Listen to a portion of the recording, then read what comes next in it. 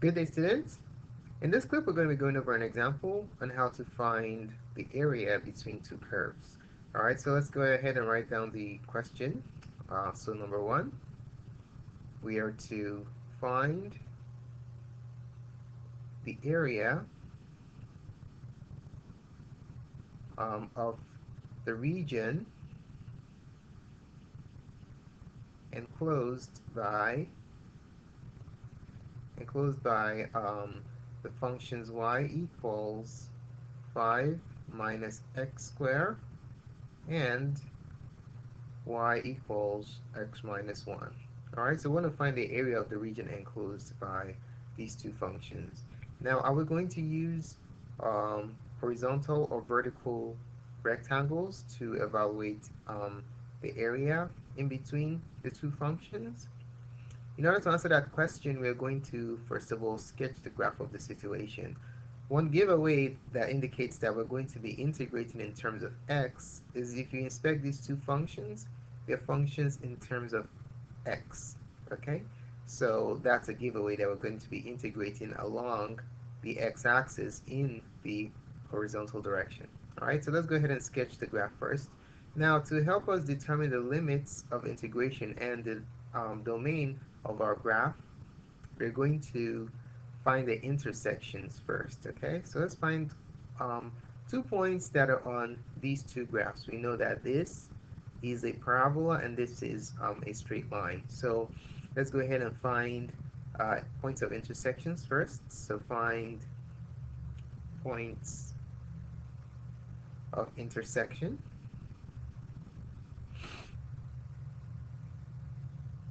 So to do that, we'll simply set these two equations equal to each other. So we have 5 minus x squared equals x minus 1. All right, now let's go ahead and solve for the x values that satisfy this quadratic equation. So let's put it in standard form, set it equal to 0. If we add x squared and 5 and subtract 5 from both sides, we'll have negative, actually it's going to be x squared plus x minus 1 minus 5, right, equals 0.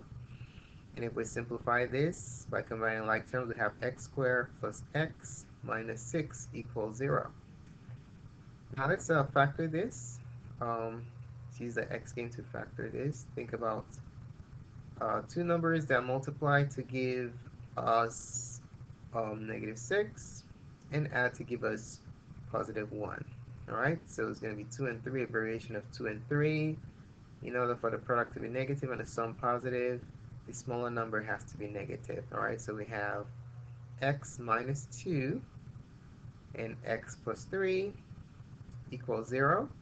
So the x values that satisfy this quadratic equation are x equals positive 2 and negative 3. So you basically use the zero product property to set these two factors to 0, and then you solve, and then you have 2 and negative 3.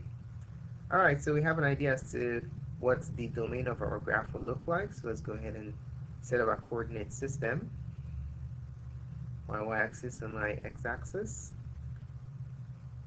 We have 1, 2 to the right, 2, and then 1, 2, 3 to the left, negative 3. All right, now let's go ahead and sketch the curve. So the first one is y equals x minus 1. So let's graph y equals x minus 1. So this is a line. We just need the slope and the y-intercept to graph it. So the slope is 1 over 1. We're going to rise 1 and run 1, starting from the y-intercept of negative 1. So we start from negative 1. We're going to rise 1 and run 1. Takes us to this point. Rise 1, run 1. Let's put in some more points. All right, so there goes your line. Put in more points. Okay, so we can draw the first function, which is a linear function, y equals x minus 1. All right, so let's go ahead and label that. This is, just going to call it the blue function. So this is y equals x minus 1. All right, next thing we want to graph is the parabola of the quadratic function. So now we're going to graph y equals 5 minus x squared. Now, where's the vertex of this parabola right here? We can write this in vertex form. So it's y equals negative x minus 0 squared plus 5. So we can see that the vertex is at 0, comma, positive 5. That's where the vertex is. Let's write that down. So the vertex is going to be at 0, 5. Okay, and if you think about translation, this minus basically means that the parabola is reflected downwards, and then this plus 5 means it's shifted 5 units upwards. There's no shifts left or right, okay? So we're going to have 0, 5, 1, 2, 3, 4, 5. There goes the vertex, and I know that the function goes through this point right here. It goes through x equals 2, and it also goes through x equals negative 3, as we determined in this point of intersection right here. So our parabola looks something like this. If you want to find the x-intercepts, what we'll simply do is you set the function equal to 0. Okay, so for the x-intercept, we're going to set 5 minus x squared equals 0. And when you solve this, you're going to have x equals plus or minus the square root of 5, which is approximately plus or minus 2.23. All right, so these are just points to help us sketch the graph. Not really significant. So a point is going to be somewhere here, and another point is going to be somewhere here. Okay. Now let's go ahead and sketch our parabola.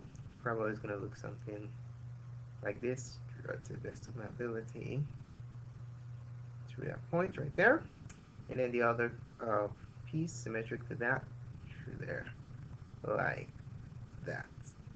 Okay, so this is the other function. Y equals 5 minus x squared. Now, how are we going to set up our rectangle? Is it going to be top, bottom, or left, right? Now, if you look at the orientation of the two functions, that should basically tell you how to orient your rectangle. So how do these functions look? Are they on top, one on top and one on the bottom, or one to the left and one to the right? We can clearly see that this is a top-down orientation, all right? So since we have a top-down orientation, let me go ahead and put in my rectangle. That shows us how we're going to slice this function. So there goes my rectangle right there. This little slice is has a width along the x-axis. So the length of this little rectangle right here is dx. Okay. The limits of our integration are going to be going from left to right, whereas the function will be top and bottom. Okay. So in this case, we're going to have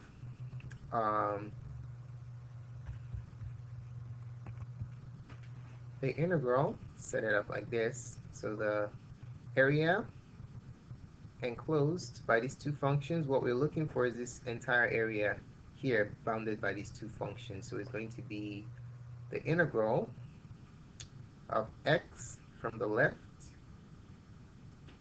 intersection, the x value from the x on the right. These are limits of integration. X from the left, that's going to be negative 3 to x to the right, which is 2, of f of x on the top.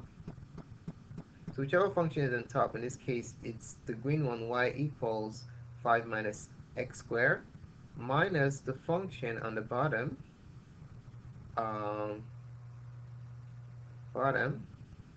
dx. Okay? So you notice how all our variables are consistent. We have x, x, x, x, x. Okay? If we were doing a side-to-side orientation, we should have y, y, y, y, y. All right, so that's a giveaway right there. So this is how we're going to evaluate the area enclosed by these two functions. All right. Okay, so let's just indicate it right here so you don't get confused. This right here is f of x that's on the top, and then this function right here is f of x bottom. Okay. All right. So let's go ahead and apply this setup to this problem. So the area is going to become the integral. Remember, we're looking at the x's from -3 to 2, -3 to 2 of the function on top is y equals x minus 1. So it's going to be, no, the one on top is 5 minus x squared. So 5 minus x squared minus the function on the bottom, which is x minus 1, okay, dx. So this is top and this is bottom. Don't forget to group your bottom function in parentheses because this minus is going to alter the sign, all right? So there we have an integral set up. So let's go ahead and simplify this integrand and then evaluate this using FTC2, okay? So we have the integral from -3 to 2 of -x squared minus x plus 1 plus 5 dx, okay? So now let's simplify further. We have the integral of -3 to 2 of -x squared minus x plus 6 dx. Now let's go ahead and do term by term integration. We're going to apply the power rule to every single term since they're all powers. So let's go ahead and do it. We're going to have x to the third over 3. Let's not forget the negative. Minus x squared over 2 plus 6x. This will be evaluated from -3 to 2. So using FTC part 2, we're going to plug in the upper limit first. So we have -2 to the third over 3 minus 2 to the second power over 2 plus 6 times 2 minus, now we'll plug in the lower limit of integration into the x's. So we have -3 to the third over 2 minus -3 square over 2 plus 6 times -3. All right, so let's go ahead and simplify, just basically using order of operations here. So we're going to have, this is -8 over 3 minus 4 over 2. Let's not reduce because we're going to have to find LCD, plus 12. And then let's see what happens here. This becomes negative times minus. That's a plus times another minus. That makes it a minus. 3 to the third is 27 over 2. And this minus times that makes this a plus. 3 to the second power is 9. 9 over 2. Okay, I switched up the denominators a little bit here. So this is over 2. This is over 3. And that's over 3. All right, so we have 3 here and 2 there. Sorry about that. And this is a 3. That's a 2. Okay. And then -3 times 6 is -18. And then this minus makes it a plus 18. Put it over 1. Over 1, the LCD here is 6. So we want to make all the denominators 6. We'll multiply this by 2. We have -16. And then this by 3, minus 12. And then this will multiply by 6 plus 72. And then this will multiply by 2 minus 54 plus 9 times 3, 27 plus 18 times 6, 108. Okay, so if you, all this is all divided by 6 since we have the LCD now at 6.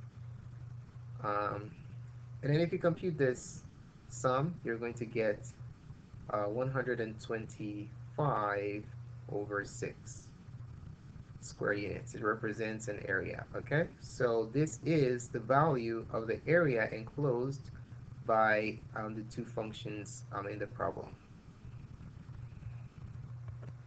So let's take a look at the visualization of this problem. All right, so in this setup, we're looking for the area between f of x and g of x. So let's have the computer program generate a graph for us. So we have the upper function, which is the parabola, and then the lower function as the linear function. Limits of integration are going left to right, as indicated here. Okay, so let's make that a little bit smaller. All right, so let's see here. So what we want to find is the area between the two curves. So let's show you a visualization as to how it looks like. So there you have the area right there between the two curves. Okay, so that's what we're looking at, the area between the two curves. And the numerical approximation of our answer, see what that is? The answer is basically the whole thing.